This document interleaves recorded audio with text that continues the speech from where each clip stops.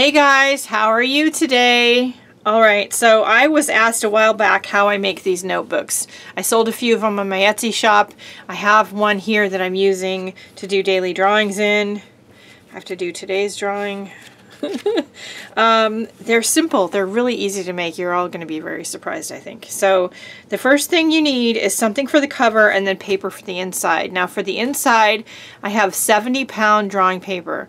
That's kind of heavy for drawing paper, but the reason is because I like to use ballpoint pen and my fountain pens.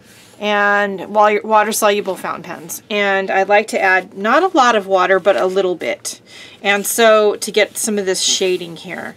And generally the color is gel highlighter crayons. So because I am putting a little bit of water and a ballpoint pen, you sometimes get some shadowing through, especially if you hold it up to the light, but it doesn't bleed through and it's not super obvious, and that's what I like about it, which is why I use a 70-pound paper. So for the cover, so that's what these are, leftover pieces from the last time I made a sketchbook. The cover is made from these file folders. So the first thing you do is we're going to take one out, and we are going to cut it down to 8.5 by 11-ish. You want to cut it into 2 pieces of paper so that it fits in your printer, your computer printer. Okay, so I'm going to do that.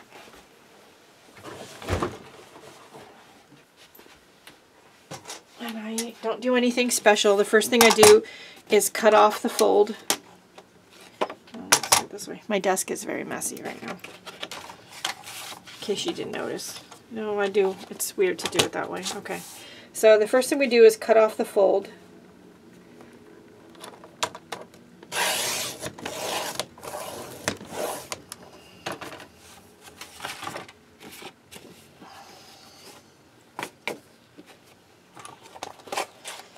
And then I'm going to cut off right here where this goes in right here. I'm just going to cut that off.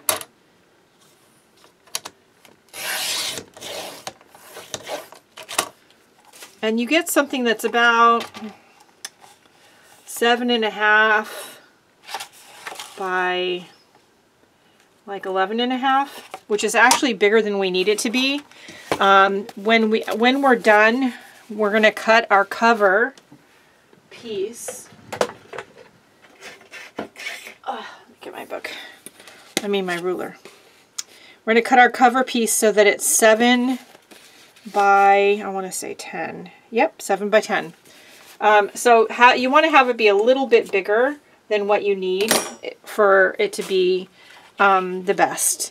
Then I'm going to run it through some printer with some copies of my artwork on it. I know what you're thinking, this is a brown background, but I like that. In all of my planner sets in my Etsy store, you get a couple of different pages that have configurations of my artwork that's used in that planner set. In this particular case, this is the feathers set. And you get one whole big sheet that's just the feathers. So if you print that sheet out on this paper, it's not going to print the white, but it'll print the feathers, and you get something that looks like this to use for the cover. So that's the trick with this. Otherwise, there's no trick. All right, so I'm going to print this, and I'll be right back.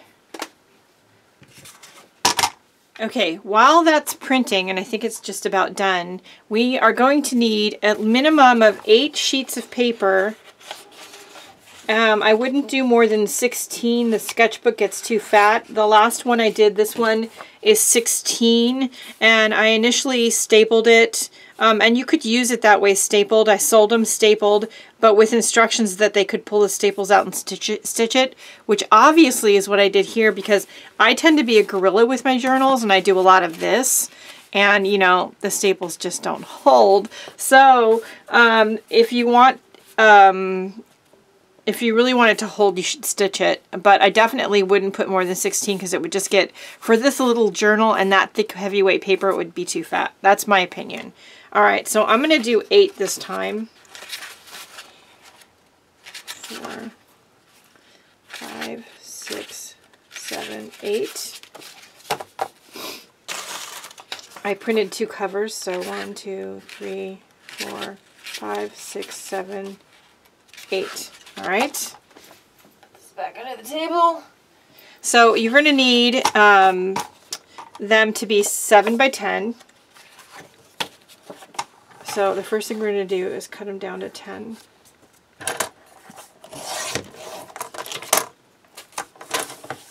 And then they're just right at about 7, so we're going to leave that.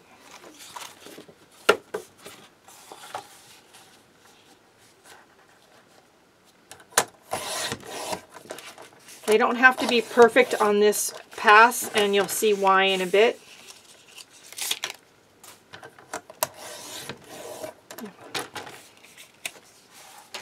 My blade's getting dull, can you tell?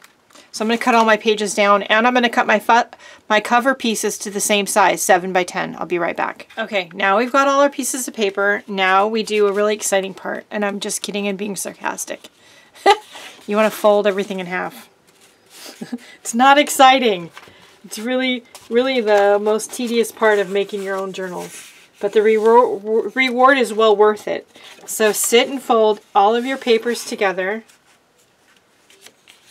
And then once you have everything folded, match up. You're going to match up 8 of the white blank papers with each cover. Like I said, you could do as many as 16. This is 2. Yeah, this is 2. You could do as many as 16, but I don't recommend you do more than that. Not if you're using this thick, heavyweight paper. If you use a different kind of paper, then you might be able to do more pages, but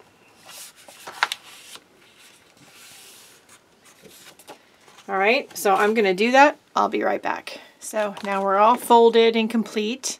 If you have a long pamphlet stapler, which is what I use when I staple them, and it looks like this, then you can reach your book into here and line up your stapler with the spine and staple the binding together, which I've done, and I've done it and I love it, and it's easy, it's quick, you could do that.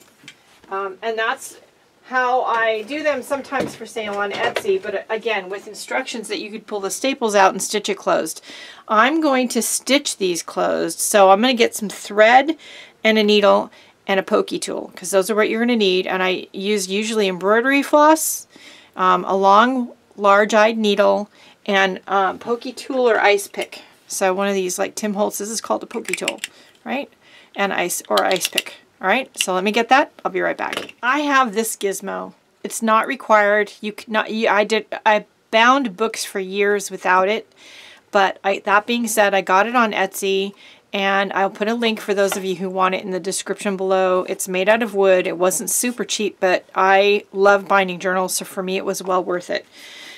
If you're not going to use one, you need to hold all your pages tight to the spine. It's helpful if you clip them. And then you want to take your sharp tool and you want to poke a hole in the middle, and then one about an inch from either edge. Okay? If you have one of these cradles, it's easier. I'm not super perfectionistic about making sure things are lined up or straight, or even if you are, you should measure. I'm not going to. I'm going to eyeball the center and I'm going to poke a hole. And this cradle just helps keep everything together and tight while ensuring that where you're poking goes right into that fold. I'm going to eyeball about an inch from the edge and poke. About an inch from the other edge and poke. And then I'm going to do the other one. And this comes apart and I can fold it and put it away. So it stores really easily, which I love. Okay, so now those are all poked. All that just for poking the holes. So then once I'm done, it folds flat. It came in this bag. And I can put it in the box with my other book binding tools. Okay, so now we're going to take, I have some purple embroidery floss.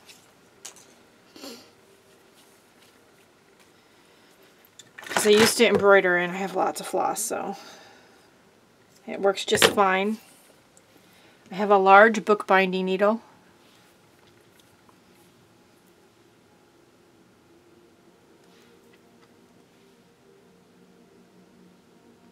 And I don't have my reading glasses on.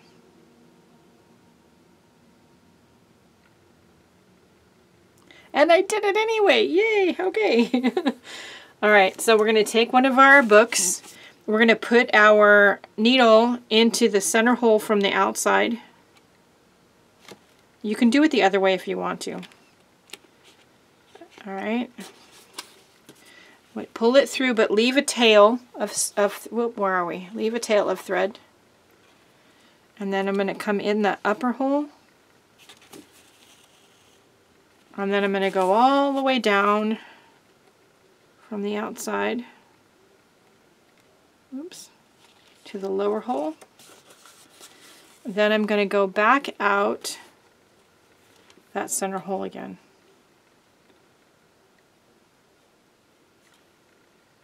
And I'm going to come out on the other side of the thread so that that long thread gets trapped between the two cut ends. I'm going to just gently pull it tight, and then I'm going to tie a knot. I usually tie it 3 times. Trim them off so they're not so long. And we are sewn together. I'm going to show you though in a minute how to fine-tune it, and I'll be right back. Okay, so now you will note, now you have 2 sketchbooks, but you'll notice that even though your papers are all the same size, when you fold it in half, some of the edges stick out on the top, and I actually have some up here and on the side. You know, when you fold all the papers together and you fold them in half, it displaces some of the paper just a little bit. So you have to straighten up the edge, clean up the edge. I should say, you don't have to, but I like to, especially if I'm listing them in my Etsy shop. So I'm going to line up my metal ruler with the brown edge of the cover. And then I'm going to use my X-Acto knife with a nice sharp blade on it.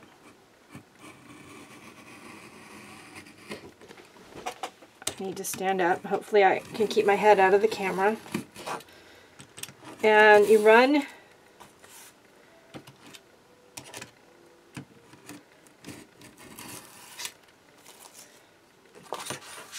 the blade down. I usually do a few from each side. Okay. So that's all nice and cleaned up, right? I'm going to do the other one, which isn't nearly as messy as the first one, and I'll be right back. There's one more thing you can do to make your notebooks really look really cool, is round the edges. Now there's a lot of different ways and tools that you can do that with. A lot of different ways that you can do it. There's punches out there. Crocodile, I think, has one that will do lots of paper, thick amounts of paper. I have this old chomper thing. It says around the block.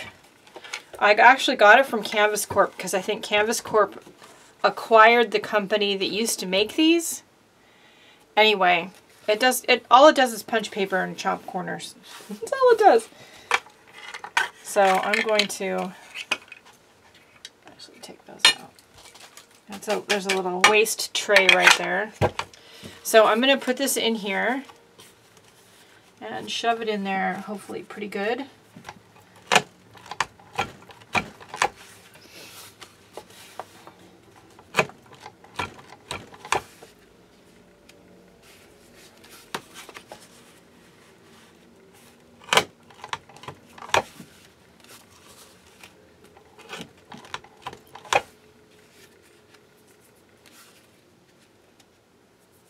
And you get a notebook with rounded corners. Now, as you're, creating your little notebooks, I like to do these for daily sketches and daily art practice. But whatever you do them for, you want to keep, or want to use them for, you want to keep that in mind as you're building them, and add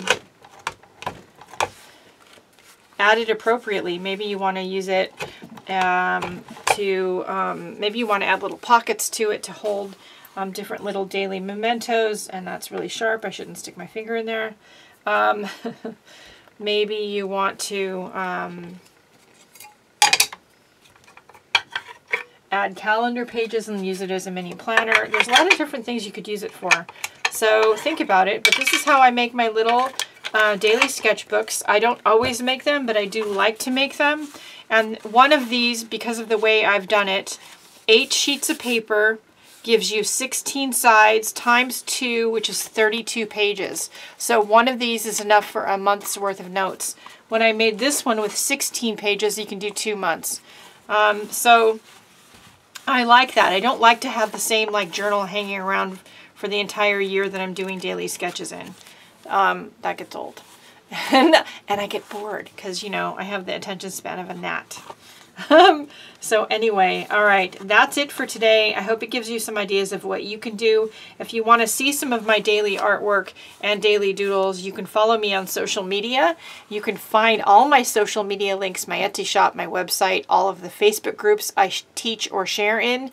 They're all in my Linktree link, which is in the video description. It says Linktree/Gina B. Ahrens. If you click on it, it's going to give you a list of places to find me on the internet, so I just can't hide anymore. But that's okay. I'm all right with that.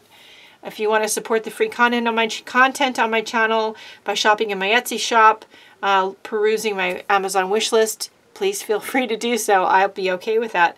And above all, don't forget the most important thing, which is to go out and have a great day. Do something nice for yourself because you deserve it, and I'll see you later. Bye, guys.